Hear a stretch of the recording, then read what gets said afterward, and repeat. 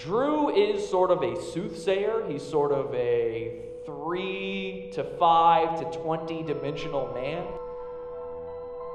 He exists inside a matrix-like plane where he meets aliens all the time. And it is my mission on this earth to absolutely destroy Drew Wounded Shield and his fleets and all of the associated dimensional beings along with him. The Dark Federation has been quietly behind the scenes poking at Drew for some time now. Well, maybe it's time we stop hiding in the shadows. Maybe it's time we actually come forward into the public. You see, Drew has access to a powerful device known as a crystal, and it can tell him what is true and what is not so true. The only problem with it is a personal problem with me. Drew Wounded Shield is my mortal enemy. Drew W. Shield. Drew has no idea the levels of the Dark Federation.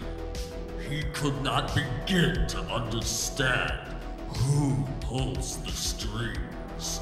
Drew, you've been under my spell this entire time.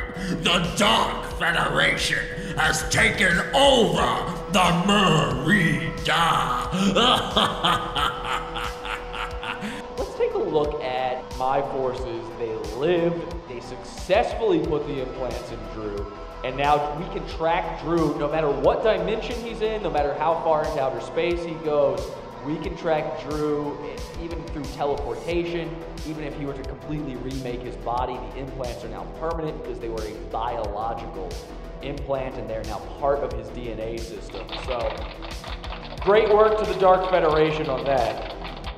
Listen here, Drew. I know you're gonna watch this. Drew, my friend, you don't want any of this, man. I'm trying to help you out here. I'm being pretty nice for a guy from the Dark Federation. You gotta admit. He says he would obliterate me. Drew is wrong. Who do you think killed him? Like, I don't care about anything. They can do whatever they want to me.